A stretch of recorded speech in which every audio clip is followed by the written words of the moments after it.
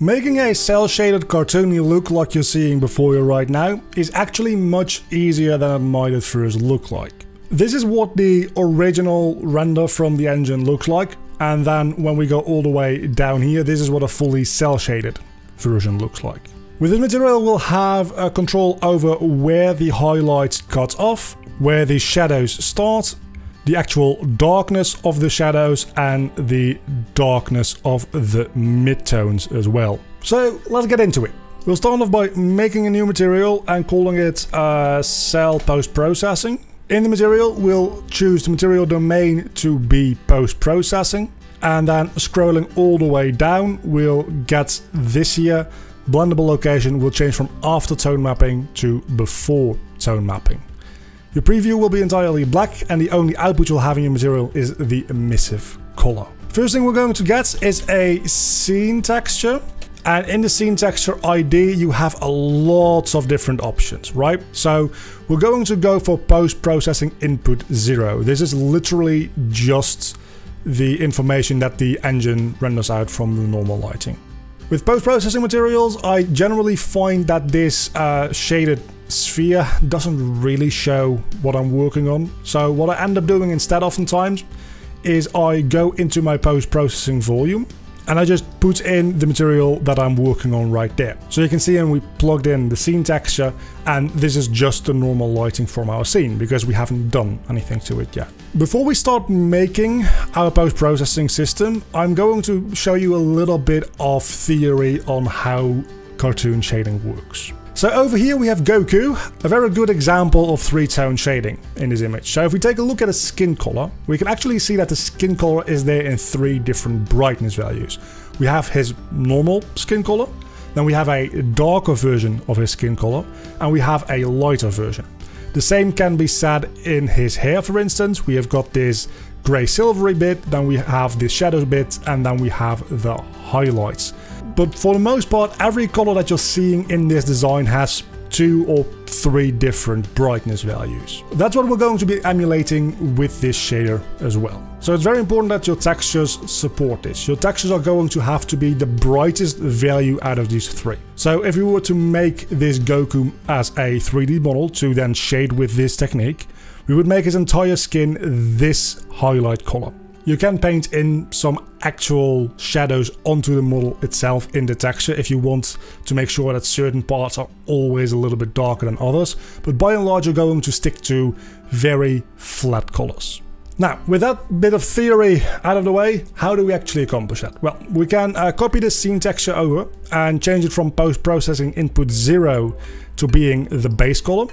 I'll show you what that does real quick. If we put that into the emissive color, you can see all the shading information is gone. We just have the base colors to work with. From here, we can actually start making our own shading based on the rendering that the engine does. We're going to use the actual output render from the post-processing input 0 as a sort of mask to apply different shades of our base color. So the way we do that is we start by desaturating it, because we don't need to know specifically about the red, green or blue channel, we just want overall brightness information. And then we'll also add 2 division nodes down here as well, which will take in the base color into the A slots, and then we'll have 2 scalar parameters for the B slots. We're going to call the first one midtone, and then we're going to copy and paste it, and we're going to call this one shadows, which will both be hooked up into the division nodes as well. So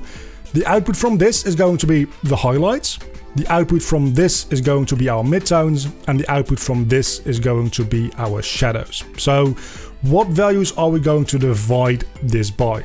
A general rule of thumb, which will look good in most cases, is for the midtones to be divided by 3, and then the shadows to be divided by 5. But now how do we decide which parts are the highlights, which parts are the midtones, and which parts are the shadows? This is the tricky bit, right? Coming off our desaturation node, we're going to put in an if node. If you have some programming experience, this will probably look somewhat familiar to you. What this does is you give it an A value and a B value, and then 3 possible outputs. And then for every pixel on the screen, it will compare the A value and the B value, and this output will be one of these 3 depending on the answer to that comparison. So we're going to put in another scalar parameter here, and we're going to call it highlight range. Let's put that by default at 0.7. And that will be our B value. So what we're doing for every pixel in the scene, we're desaturating it, and then we're comparing the brightness level to 0.7. So everything that's over 70% bright will result in A is bigger than B. If something is exactly 70% bright, it will be A equals B. If it's lower than 70% bright, we'll get A is less than B. Since we're doing highlights here, and this is our highlight color, if A is bigger than B, we want our highlight color as the output. If A is equal or less to B, we actually want an output of 0. So we just hold 1, pressing the left mouse button, we'll get a parameter, and it's by default 0, and that's exactly what we need as well. So right now we have a mask that only shows off the highlight. So if we plug that into the emissive color real quick and we apply that, you can see that everything is pure black except the things that are over 70% brightness. And we'll actually end up doing something similar for the midtones and the shadows. So we can just copy the scalar parameter and the if node. We'll change this to being the shadow range, and we'll set this to 0.3. Also hook up the desaturated scene into the A port. But here we're going to make a slightly different consideration, because what we want here is everything that is lower than 0.3 is going to be shadows, and everything else is going to be the midtones. We'll then later subtract the highlights from this output so that we can add these two together. So if A is less than B, we want shadows, and otherwise we want the midtones. Let's plug this into the emissive color just to check what that looks like. And now we can see we have two-tone shading. If you just want two-tone shading, by the way, this is all you need to do. You don't need to bother with highlight colors or whatever. You can just do this all within one if node. But now we need to subtract the highlights from this, because if we add these two things together right now, I can show you, don't do this, but we'll end up having some colors clipping and being pure white. So as you can see, for instance, over here, we have a little bit of a highlight, which is, I can just go towards it actually, which is way too bright. And that's because it's actually calculating the brightness for these areas twice. It's doing once for the midtones, and then it's adding the highlights on top of that. We don't want that. So what we'll do instead is we'll disconnect this if node, copy it over. And then again, the desaturated scene is going to be the A, and then the highlight range is going to be the B. And if A, the scene, is brighter than B, the highlight range, then we just pull off this 0, then we'll return 0. If it's equal to or smaller than, we get the midtone or shadows. And then this if node itself will decide whether or not it's actually one or the other. So plugging this into the addition node now, that will give us our fully cell shaded look. And you'll see this is no longer overexposed, and we have our 3-tone shading. The last step here is to add a linear interpolate node, also known as a lerp node, and add in and take the output from this into the B, take the original scene into the A, copy over and make another scalar parameter, calling it blend. That'll go into the alpha. This is very important. The slider max will be 1, slider minimum will be 0, and that then goes into the emissive column so that we can actually, once back in here, make a material instance. We can just call that cell pp inst. Put that into our post-processing volume instead. And now when we open up this, we get a window in which we can actually change around these parameters. So if we go all the way to 0 blend, this is the original scene render.